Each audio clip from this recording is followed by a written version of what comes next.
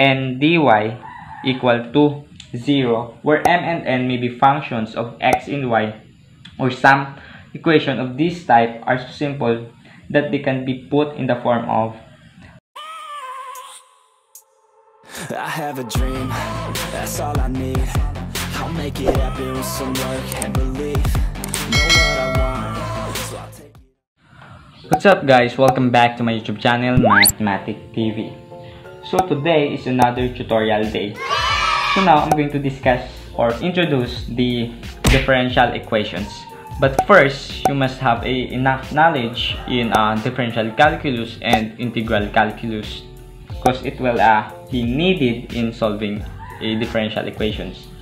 So the topic that I'm going to discuss first is the separation of variables.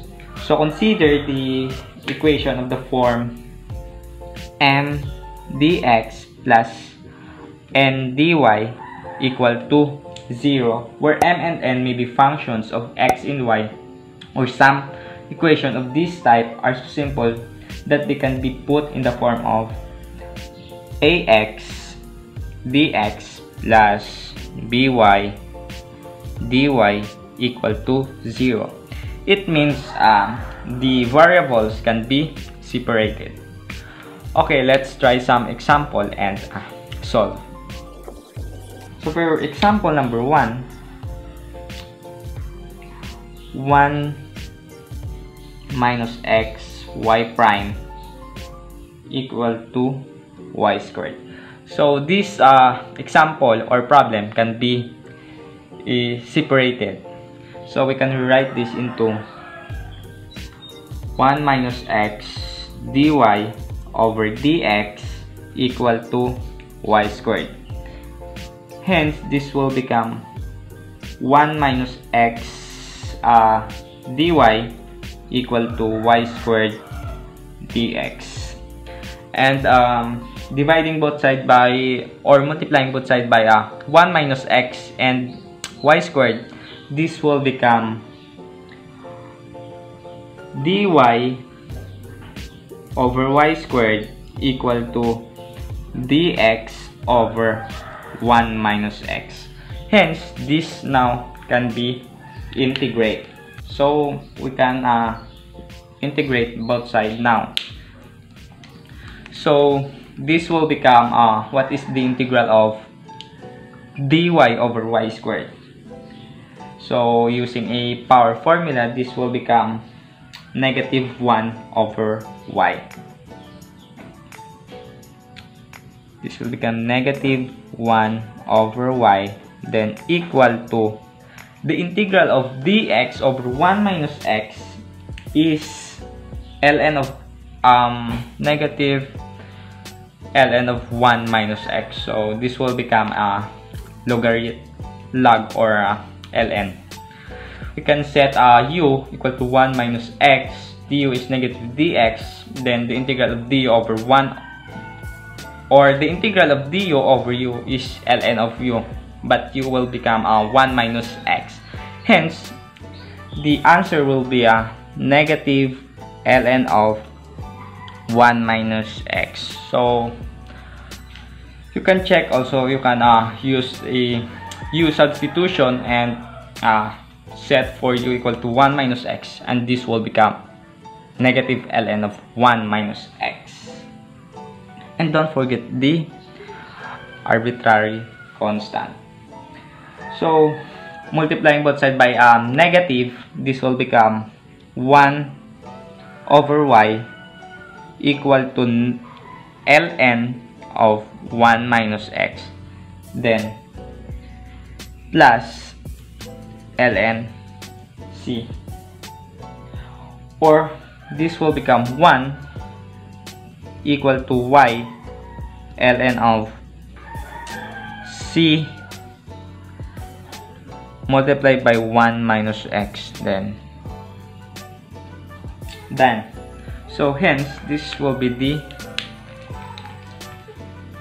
final answer.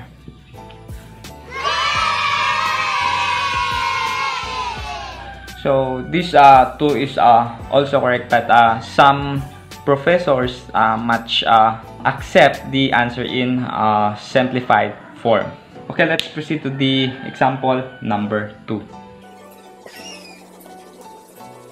So for the example number 2, sin x times sin y, then dy plus cosine x cosine y dx equal to 0.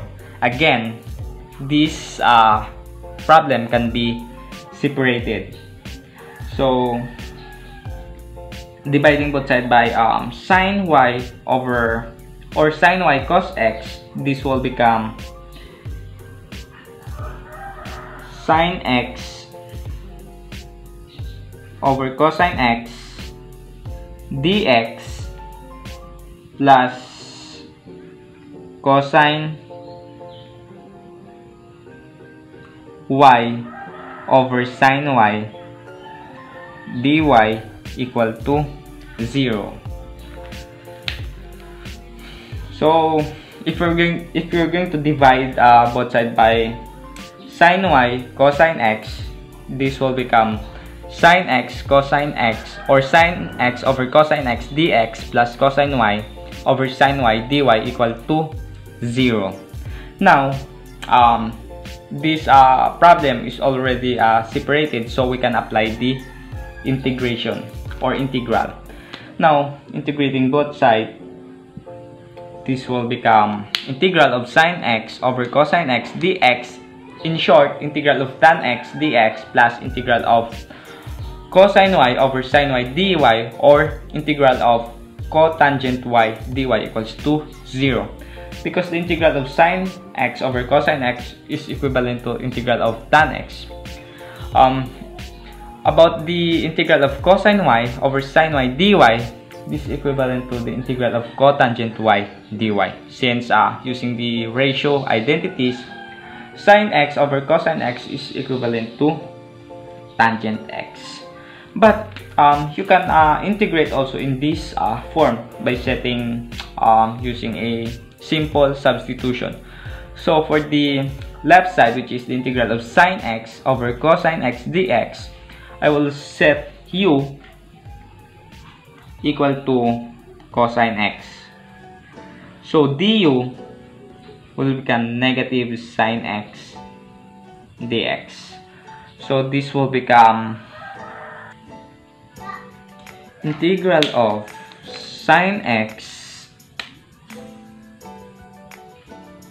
over u, since u equal to cosine x, then multiply by dx, which is negative du over sin x,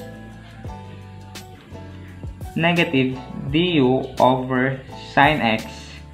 So notice that the sin x will be cancelled, and the negative will be put outside in the integral. Now we're integrating du over u, which is equivalent to ln of u, but there's a negative outside in the integral.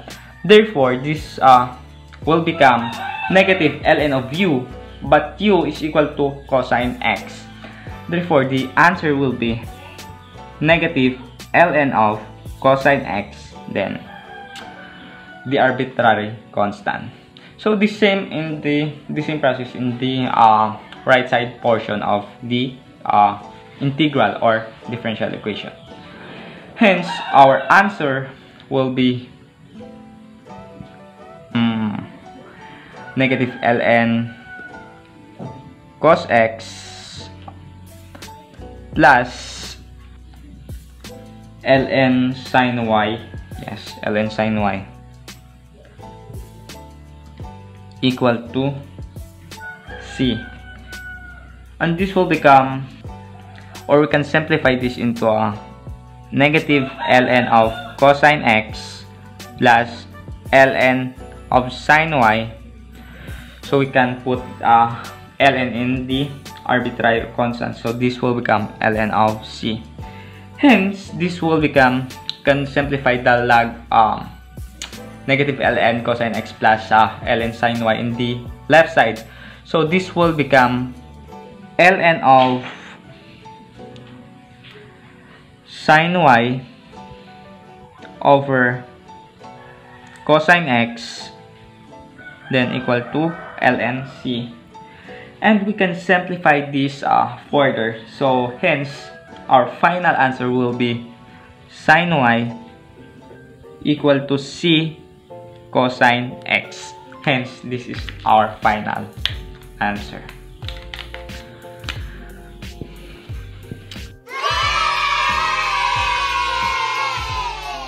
So this 3 is also correct, but as I've said earlier, much better if in simplified form if you can. Alright, that's all for today guys. Thank you so much for watching, and please share your thoughts about it by commenting below. And if you learned something today, please give this video a thumbs up. Also, if you want to see the other videos, link in the description below. And please don't forget to subscribe and click the notification bell. Stay tuned and see you on my next video. Thanks and God bless. I have a dream, that's all I need. I'll make it happen with some work and belief. Know what I want, so I'll take it on. I've made mistakes, but mistakes make you strong.